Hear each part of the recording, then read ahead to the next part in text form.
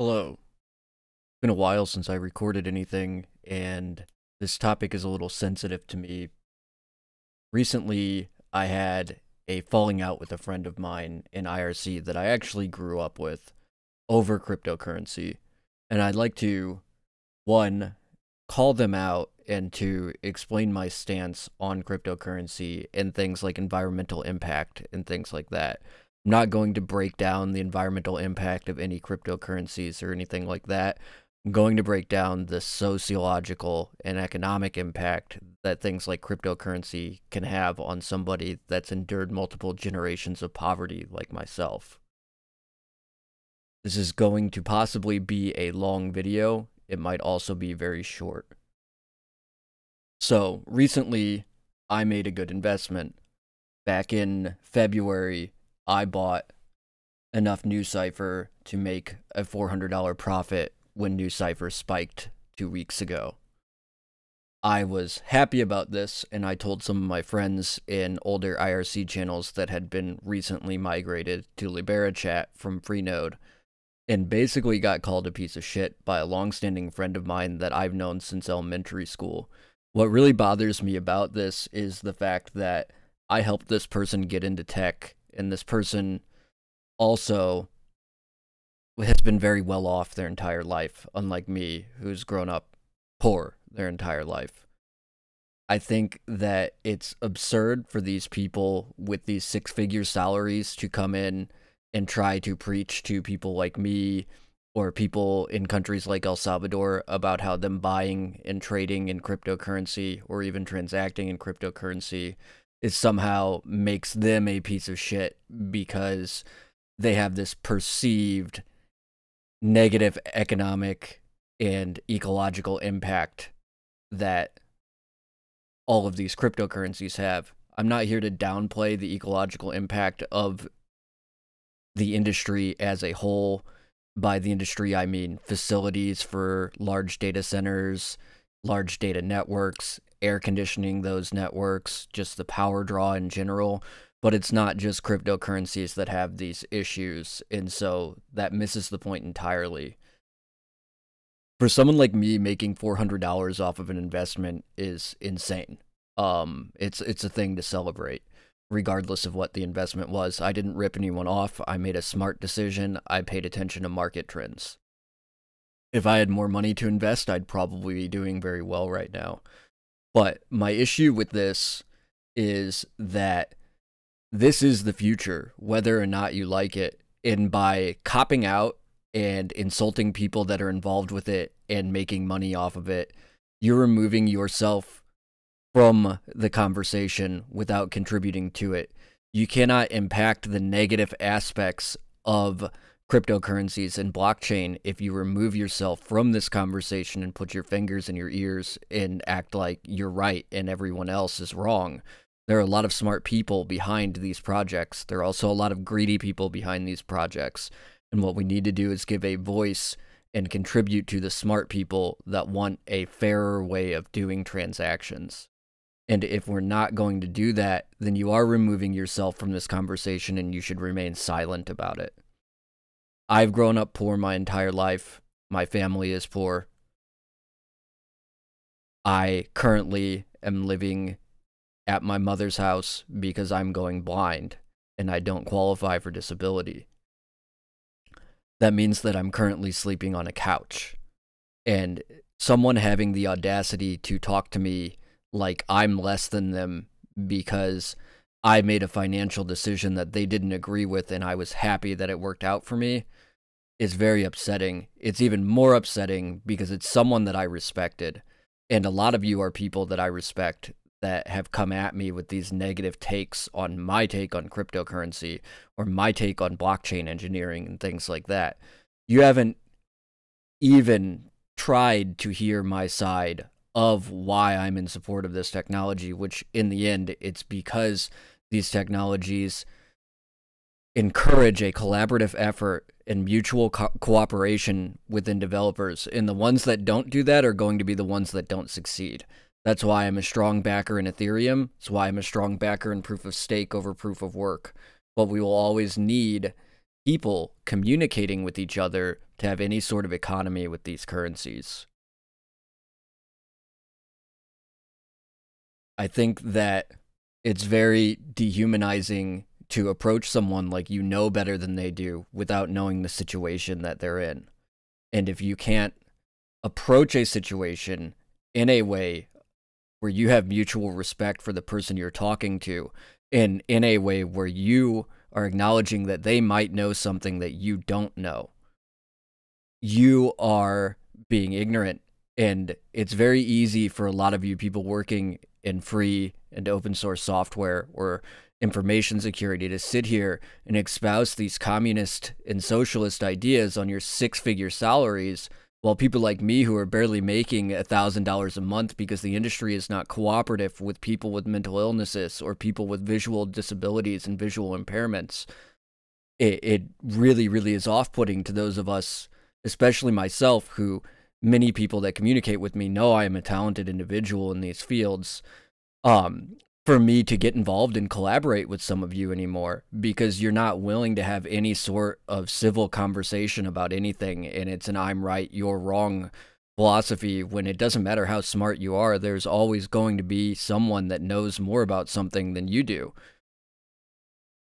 And that's why I approach these situations in a way that I can learn from you, but I can also learn from the people that are in support of these things that you're against, because you cannot get a clear perspective on these situations without knowing both sides when you don't know anything about it.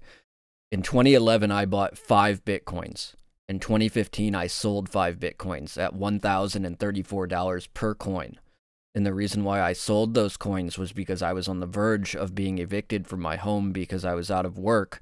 And I was working in Second Life, where I'm logged in right now, and some script kiddies sent me $20,000 in stolen money on PayPal, which got my PayPal account restricted for 6 months, and me involved in an Interpol investigation for money laundering, which my tweet tonight to Second Life's Twitter account was actually about, because these 3 individuals are still operating freely on this platform.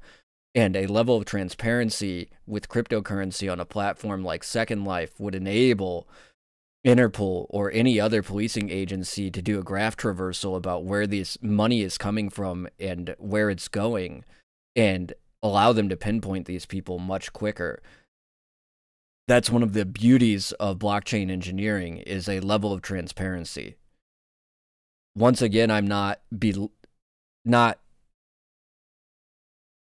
ignoring the environmental impact. Sorry, I had to get my thoughts. I'm just saying that there's going to be an inverse or a negative impact on any financial institution, but at least there's a level of transparency here.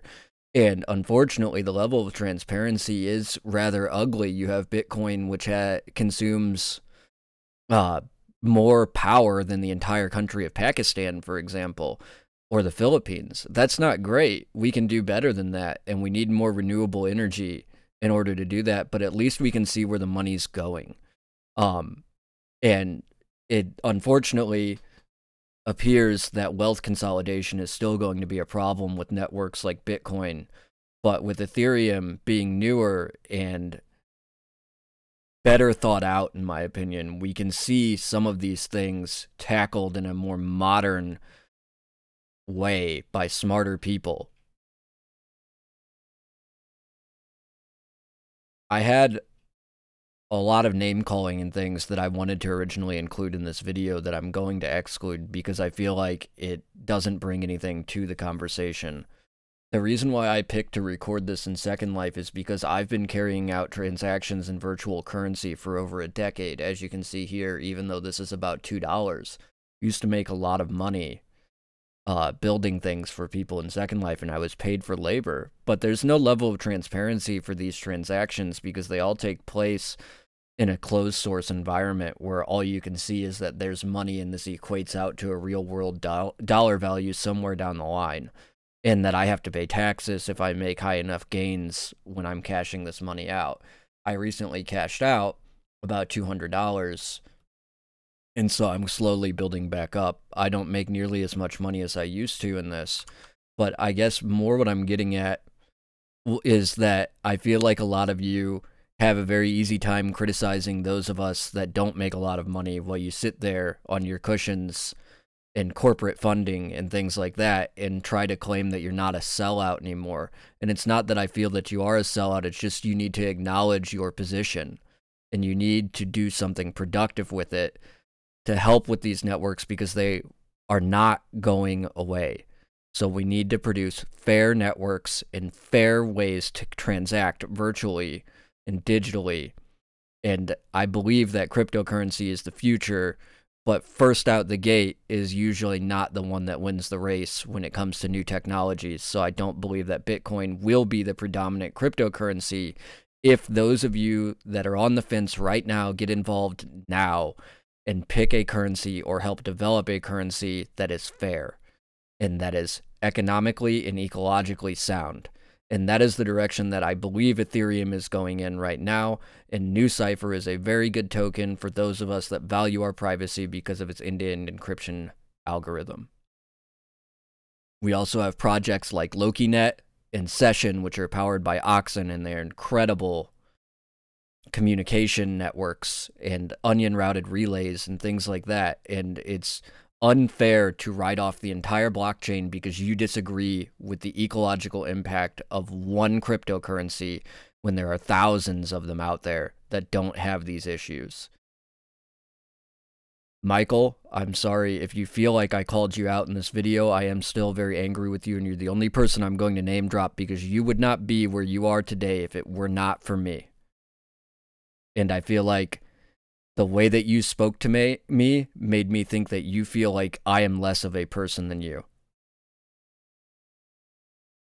My messages are always open if you want to reach out to apologize to me. Those of you other people that I still respect professionally, including you, Michael, are free to reach out to me at any time and engage in this discussion. And if you think I'm wrong, I will hear you out. But if you just give me the standard line of, oh, silicon shortages, oh, electrical usage and things like that, I've heard it all. And Cambridge University has done studies on it and have found that it's less impactful than the traditional financial institution. That's all I really had to say about that. I'm still pretty sad about how my friends spoke to me. I will not name their username or anything like that. I will not drop a last name. I will never do that in a video, but I will name names so that people that watch my content know that I'm talking about them. And if they want to communicate with me after that, I will always be happy to do so. I'm always open to a discussion. I can be abrasive at times. I make mistakes at times. I've said some pretty awful things in my past. I was a borderline Nazi when I was a teenager. I admit to all that, but I do not see any fault in me making $400 off of an investment 2 weeks ago. I don't think that that makes me a bad person. I've done plenty of other things that could paint me as a bad person, and I'd like to think that I am a dynamic person and I can evolve from where I am now, which means that I could be wrong about what I'm talking about now, but I will leave this content up and I will never censor myself. And if I'm wrong, or I feel I'm wrong, I will post another video, or I will post something on Twitter, or I will write another blog post saying I was wrong about this. But I don't believe I'm wrong about this, and I believe that if you feel I'm wrong about this, you need to engage in a conversation with me, and you need to engage in a conversation with people that are involved in contributing to these currencies, in these chains, in these protocols. Thank you.